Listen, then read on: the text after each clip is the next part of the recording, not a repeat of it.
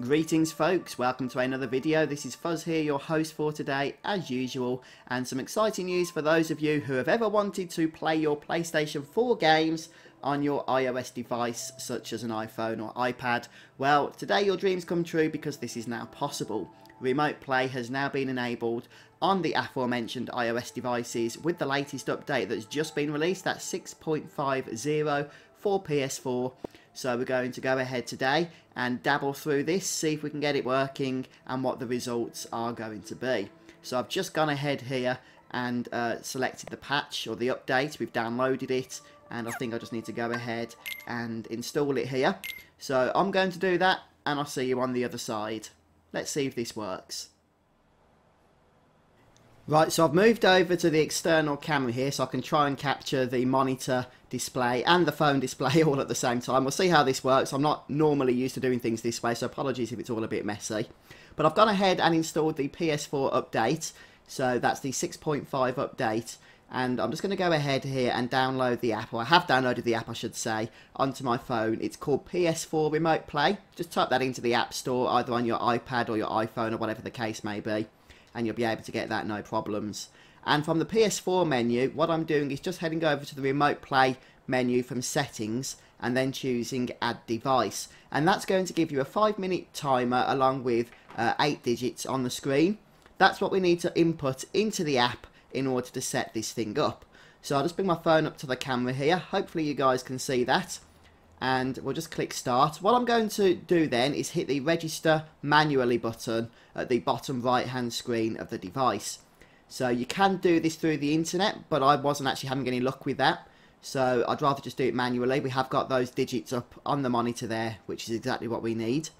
So it's going to ask for those 8 digits. I'm going to input them, and then that should pretty much be everything we need to do to go ahead and get connected.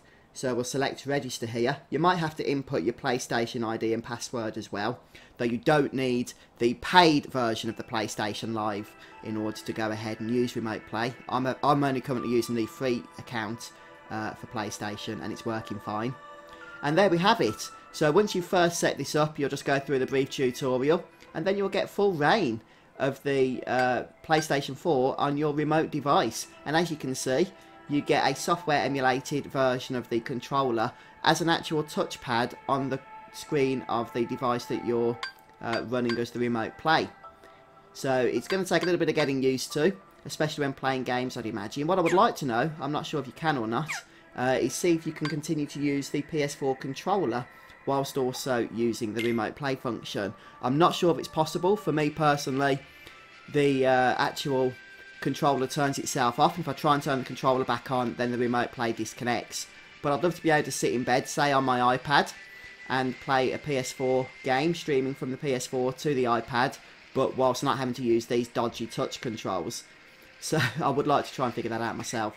But as you can see, Kingdom Hearts 3 is running here, and I've got to say, it seems fairly lag-free, though I do actually have both devices connected on the same network.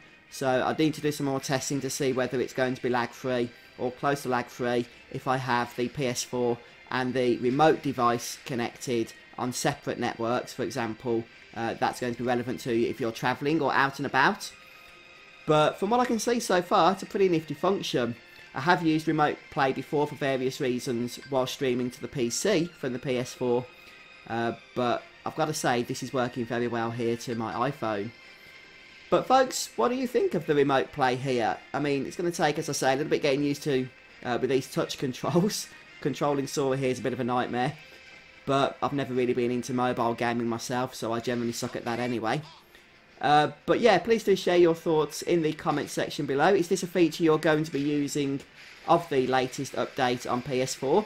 Or is it just a gimmick that you think you'll never really touch? But hey, either way, it's pretty cool, isn't it, that we can now have the option to use this, and it is completely free, of course. But if you have any issues or questions that you want to talk about regarding this new feature, please do share them in the comments section below, and I'll do my best to help you, or if I don't see your messages, then perhaps somebody else would kindly address those issues for you.